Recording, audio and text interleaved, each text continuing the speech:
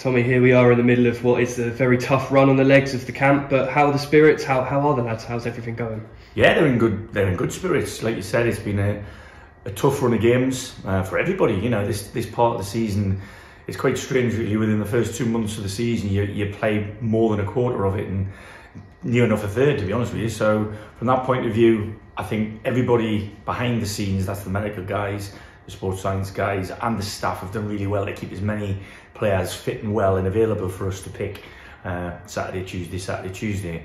And we've only got one more full week, if you like, in terms of after the game on Saturday. We have the 2 road trips again up to Altrincham and then Solihull before a bit of a break midweek wise. So yeah, I'm looking forward to being able to have a good full training week, but that's still a week away. But the health and the well-being of vast majority of the group is very, very good. So should have plenty to pick from. And another game at the EBB Stadium, of course. Home advantage can usually help us push on, so that's always a positive, isn't it? Yeah, I mean, look, I think the last couple of games we've played there, once we've only taken the single points, they've been really good points. I think we've played 4 teams that would have been in the top 6 had Southend not had any points deducted. So you've got to look at that. I mean, everybody was saying we only played teams at the bottom part of the table in the first month. Well, in the second month, we played everybody up there. So, and I think, you know, I'm not just saying this, I really believe we've been in every game. We could have won, we certainly could have taken points out of all the games against Chesterfield, Barnet, you know, and we did against Gateshead and Southend. So, you know, I'm really pleased with the output of the group. Would I want more? Of course I do, because I always want more, but I do believe they're giving me what they've got, and it's up to us to get it right, to get the combinations right on the pitch in terms of the different units and the different personnel. But that's the hardest part of it, really. I think they all want to play every minute of every game, but they physically can't do that. So there'll always be one or two, you know, discussions on a Thursday and a Friday in the staff room, and we'll eventually come out on Saturday morning and have the right group picked in our heads to win the next game, which this weekend is Dagenham.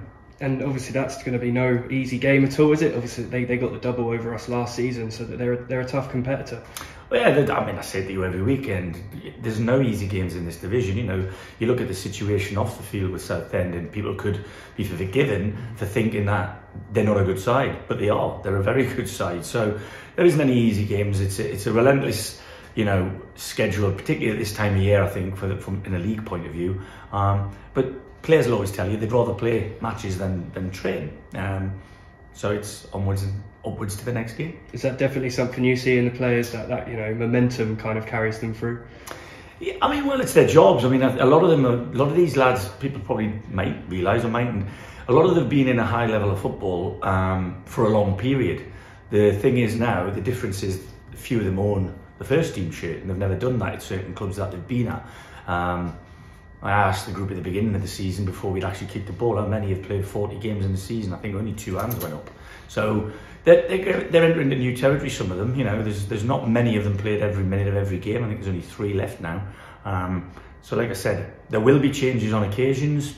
Not everybody will be in agreement with them changes, but they'll be for the benefit of the group on that day against that opposition.